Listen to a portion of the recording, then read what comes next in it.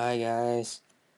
Oof, it's been so long since I've made a video. Sorry about that. I've just been lazy. That's pretty much all it is. Um okay, so today I'm going to talk about something that I should have talked about a while ago because it doesn't even have to do with classes. I'll have another classes video out very soon because those are much more exciting. It's just something that I forgot to mention that I should have mentioned a long time ago. So if you have a character like this,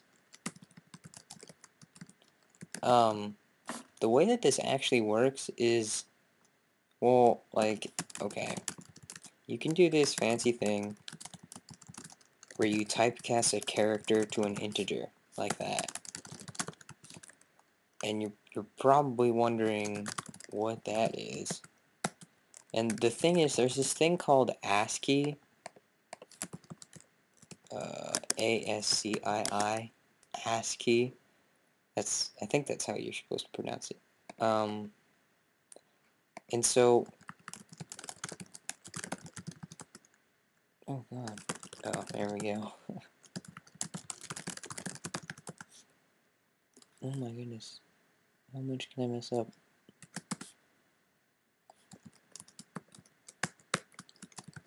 Something wrong with my plus key.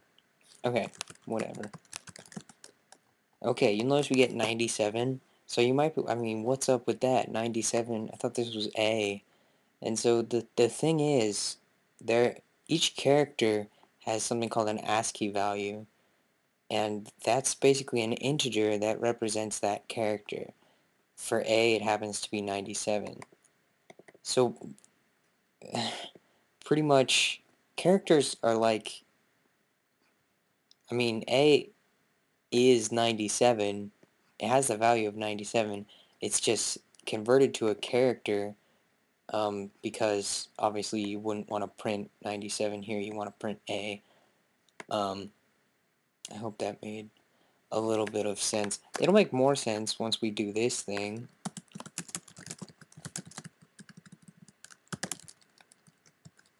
Oh my god, let's type.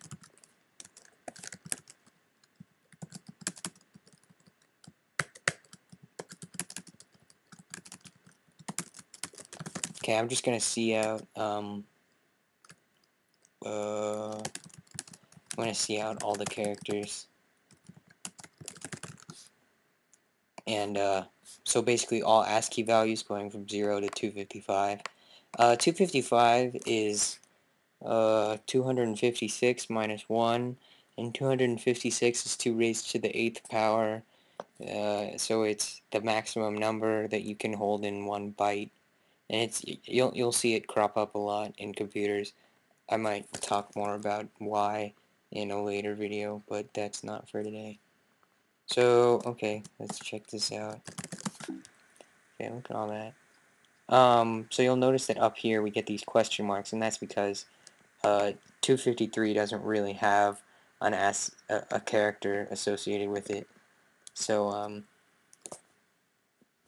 yeah, I guess they ended 127, so I could probably have used 127, which is half of 256, or it's half of 250. I guess it's one less than half of 256. The reason it's one less is because we include 0. So, there you go. Okay, so now you can see that, like, A up here is 97.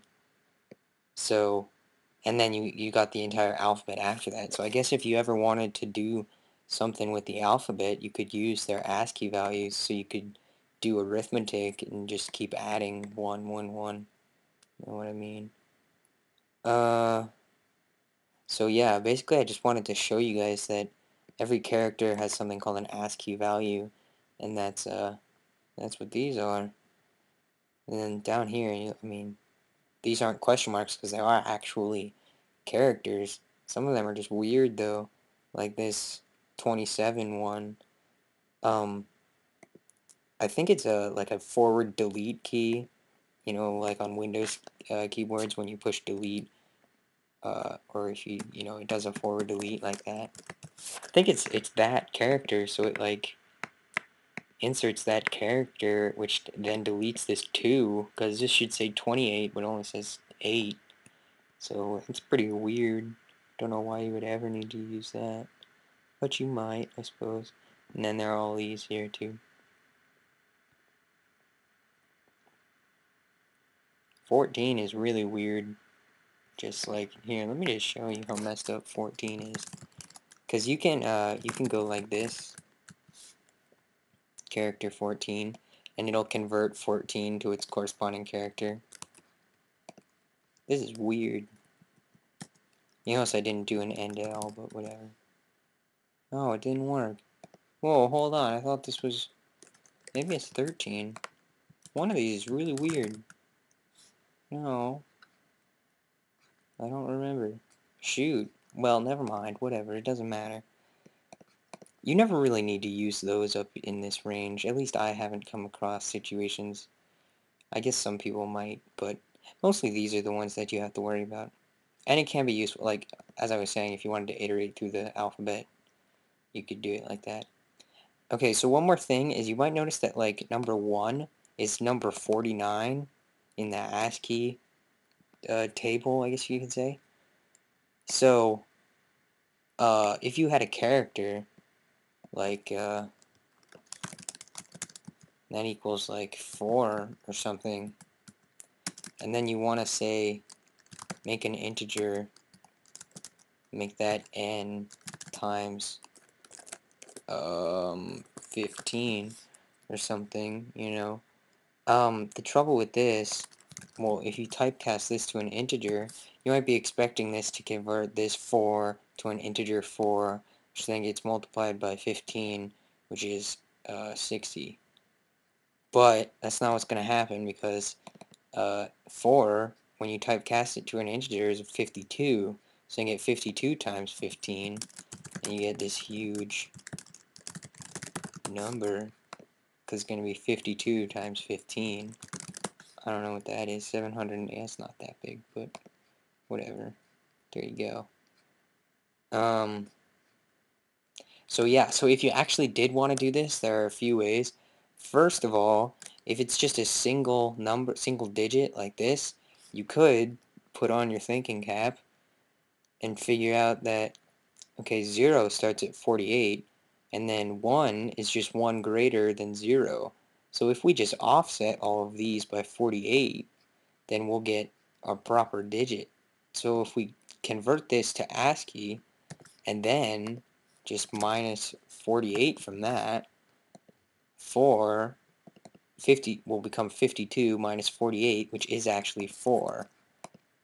So that's one way to do it, though that only works when you have single digits. But if you had like a character pointer, you remember character pointers? We talked about them earlier.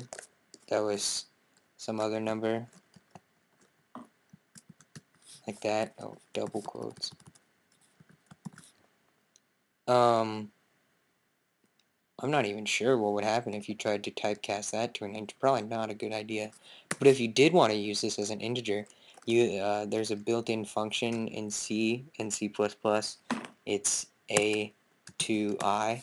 Basically means character string to integer. And so then you put in your argument, which is the name of the character pointer. And so then, oh gosh, this is going to be a huge number. But at least, I presume that's kind of 850, 50. It's kind of cool, actually. This number times 15, so that's how you should properly convert your characters to integers, at least when they're more than one digit. Anyway, that's all I wanted to show you guys, is the ASCII table, and why that might be important when you're converting your integers to characters. We're going to get back to talking about classes in the next video, so that should be good. I'll see you guys there. If you liked this video, rate it high. If you didn't like it so much, rate it low. If you have any questions, leave a comment, and subscribe if you want to see more of the videos right as they come out. See you guys later in the next video. Bye.